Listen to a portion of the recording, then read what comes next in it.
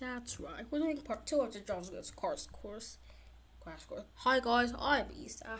Today we're going to learn, the JavaScript crash course part 2.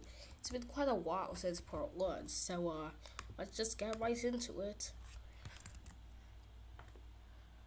Okay, so I'm going to create a form or something.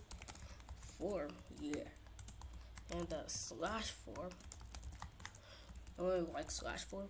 So basically, the form is slash. In the form, they'll put an input type of text. The ID will be name. Okay, let's just get rid of that. Great, cool. So now I'm just gonna also add I'm not gonna add the label. Let's use completely placeholders. Placeholder name. Okay, why is our tab not work? Alright, so now we have this name thingy. Paste. This one's going to be a type email, because its placeholder is obviously email, so the ID will also be email. The email type will be password. The ID password.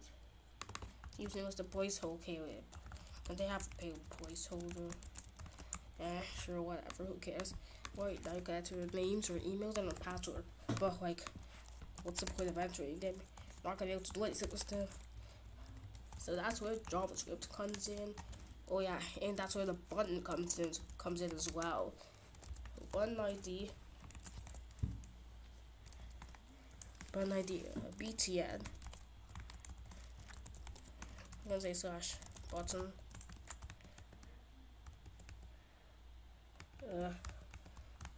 Oh great! So now we have this cool button, and they're gonna say submit or something. Name, email, password, submit. Now you can use that to your name, your email, your password, or enter your submit. Okay. Wait a minute, it reloads the page. I'm gonna change this to a div. I like the fact that it reloads the page. Right now it doesn't reload the page. That's better. And I'm also gonna make a H1 saying dash, because why not? Right, so now let's get straight into the JavaScript, because that's the most important part, right?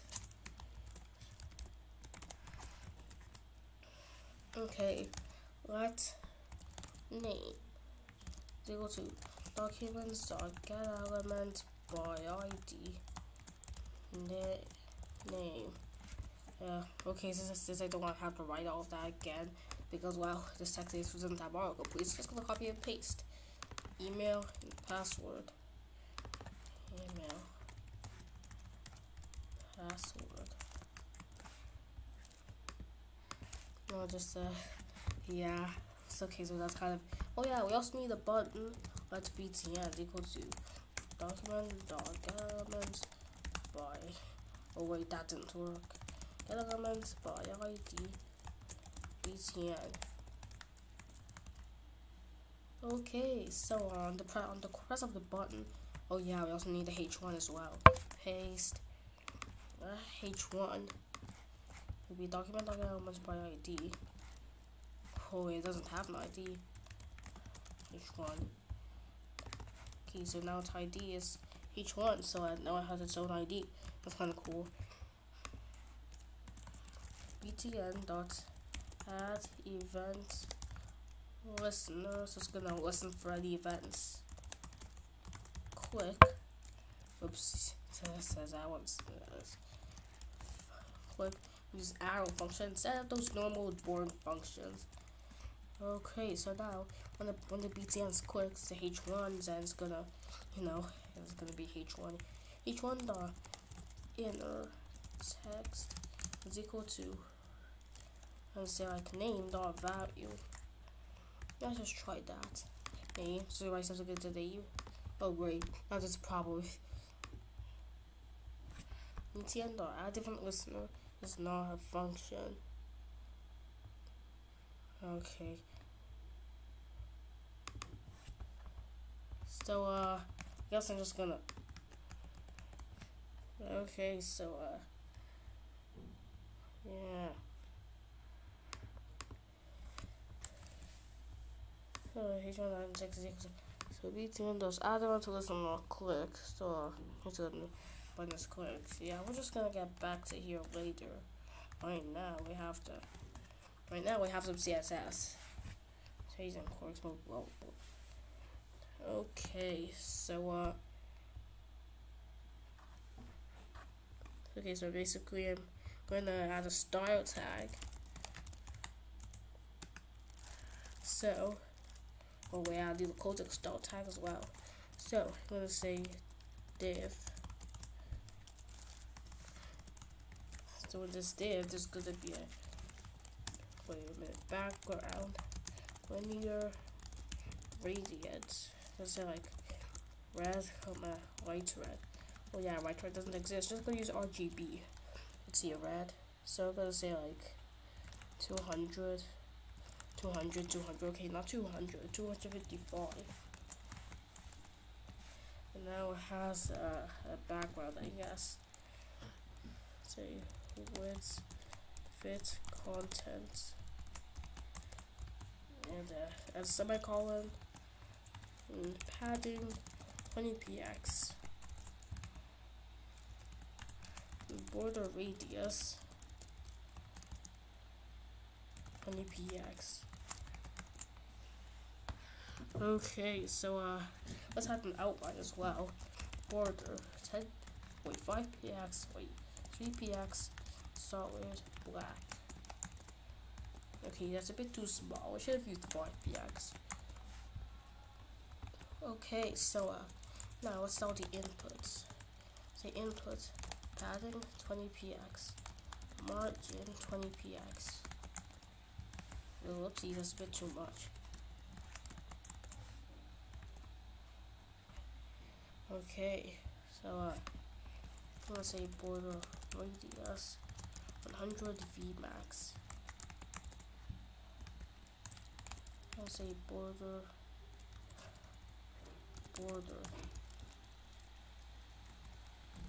color gray. I'm actually gonna try a light gray. I'm just gonna say border 2px solid gray.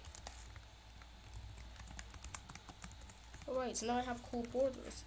And who doesn't like borders? Right now it's time to start a button. Say button. There's a there's a bit button. It's gonna have padding 10px. Okay, it's gonna text align center. Well, that doesn't work. I'm just gonna put text align center here. Right now, everything's in the center. I want to say border 2px solid black. And the color be white.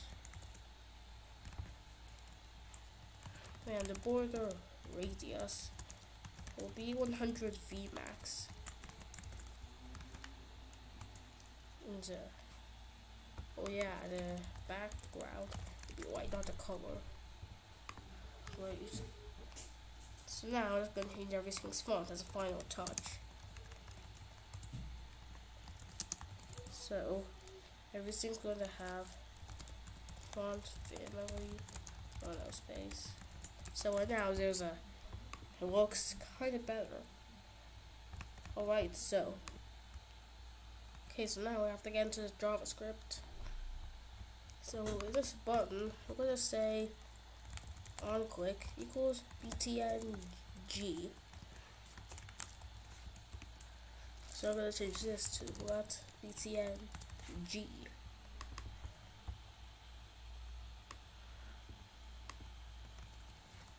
So btng will be the function. So I'm just going to remove these. Alright, so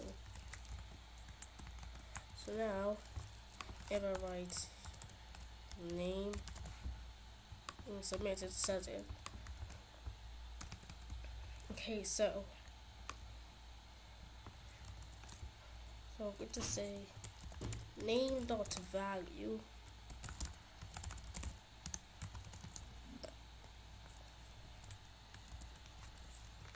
Alright, so give me a second. Wait, so now I'm just gonna put this. I'm gonna say name dot value.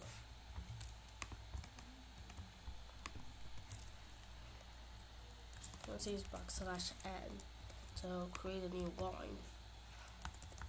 Email, and email will be email's value. So I'm gonna say email dot value. So now if I write email, so it shows the email, and I'm gonna make a new one, write password. I'm gonna say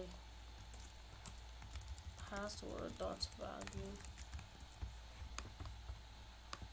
So now if I write just a password, so now it shows the name, the email, and the password. So anyways, that's the end of today's tutorial. If you enjoyed, leave a like and subscribe. So bye.